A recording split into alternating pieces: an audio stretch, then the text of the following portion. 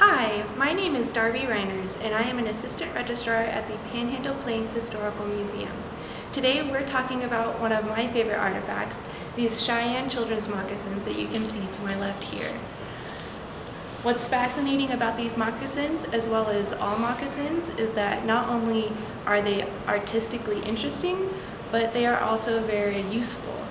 These shoes were used not only to be worn, but they are also to show who the person was and where they were from. From the design of the beading, the different colors they used, the style that they used to sew the beading onto the moccasins represented where the person was from and the tribe that they were a member of. To learn more about these moccasins and everything else that we have here, please come down to the museum.